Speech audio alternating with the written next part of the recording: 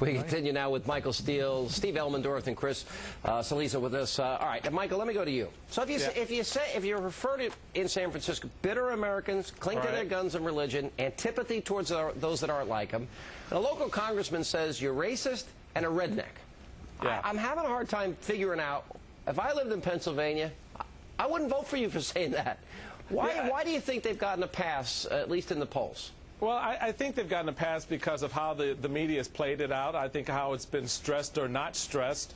Well, it's Martha and it's Pennsylvania, so naturally, right? I mean, I can't believe Steve. I thought I heard Steve say that the people of Pennsylvania would agree with Martha that those folks are racist and redneck. I mean, I just don't. Didn't say that, Michael. Didn't say that. I don't see how that can stand scrutiny. I mean, let me ask Chris the same question. Can I just finish this? It's a blatantly stupid comment to make, period, and Martha should know better, and his explanation of it is even dumber.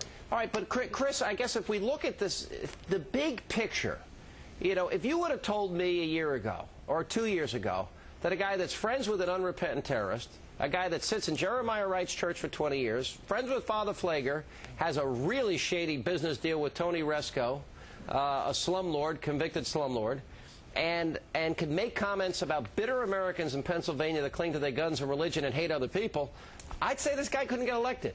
But you know what? That's on paper. Why is he able to transcend it in these polls if you believe the polls? And I'm not so sure I do believe all of them.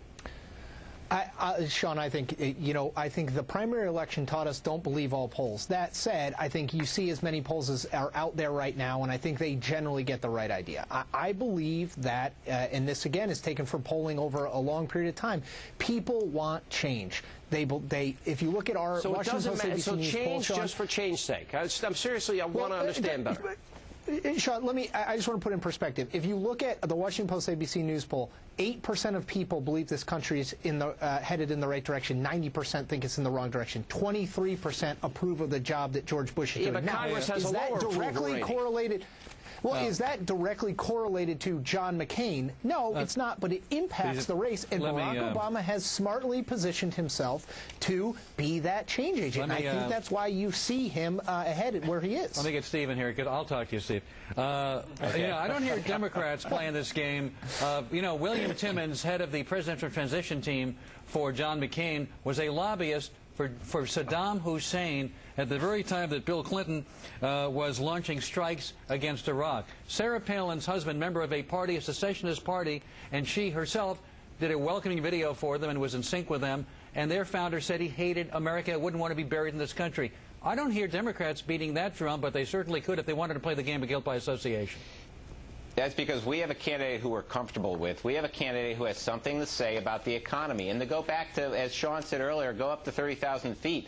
What this election is about is Barack Obama and what he has to say about America's economic future against John McCain, who has nothing to say about America's economic future, who people look at and they realize he doesn't have anything to say. So he talks about Bill Ayers or he talks about all this other stuff. That's not what people want to hear about. But John McCain has something very simple to say. He's going to cut taxes and kill terrorists. That's it. Well, that's very nice. It sounds nice. That's a nice soundbite. He's actually going to tax people on their health care plans, and he hasn't told us what the plan is to kill terrorists. Doesn't it concern you about the links to Saddam Hussein through the McCain campaign, the lobbyists on the McCain campaign, the secessionist party that Sarah Palin is buddy with, the fact that they hate America? Shouldn't that concern you?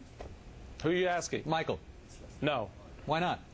Because it doesn't, because you asked the question. Well, okay, but you're concerned about Barack Obama's associations, but not these.